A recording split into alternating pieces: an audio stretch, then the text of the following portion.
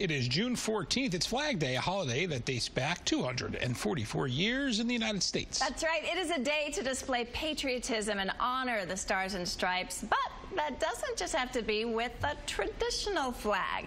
Josh Landon is here to explain. Josh, good morning. Jay and Amy, good morning to you. The flag itself is beautiful, and for a local artist, it's the inspiration for his amazing paintings.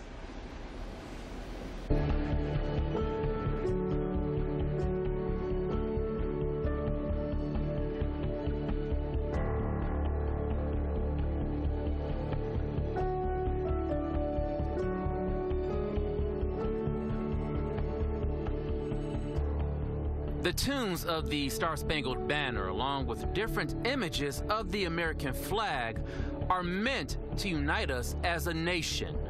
I think the flag is more poignant than anything because we're so divided as a country between red and blue, black and white, whatever it is. And I'm telling you, this country was founded on freedom and liberty and unification, unity. We need the unity back in America. And that's what this flag, to me, represents, is the United States of America. Tim Yanke is a talented artist and Metro Detroit native who is showcasing his work at the Park West Gallery in Southfield. He paints scriptures of the national anthem and uses multicolors representing different countries. Immigrants and people coming into the country, bringing the colors of their nationality and their community and the vibrancy of the colors of where they're from. Both my grandparents were immigrants from Europe, so I did something to represent the melting pot of America, which is built from people from all over the globe, if you will, to a standard, regular, 3:5 ratio flag here, to one honoring the Vietnam veterans with the Vietnam color bar. There's also a sense of humor for Yankee painting the stars for all 50 states. No pun intended. Us being in Michigan, I did put Ohio in there, but it's really, really small. You really got to look for it. You can't leave them out, but they're barely in there. The holiday goes back to June 14th, 1777, when the United States approved the design of our flag, which has gone through nearly 30 transitions, with this one, according to Tim Yanke, probably the longest running flag for the last 60 years.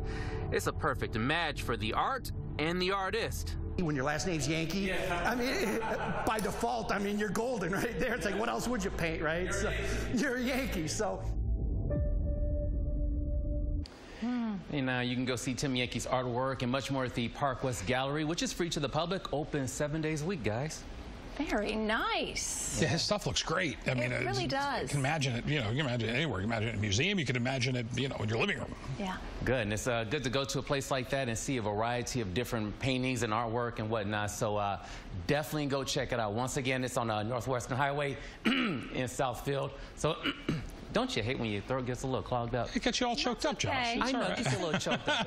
It's Monday, the weather's all weird and whatnot, but nevertheless, Park West Gallery, Northwestern Highway in Southfield, definitely go check it out. Great paintings there with Tim Yanke and much more once you take a stroll around.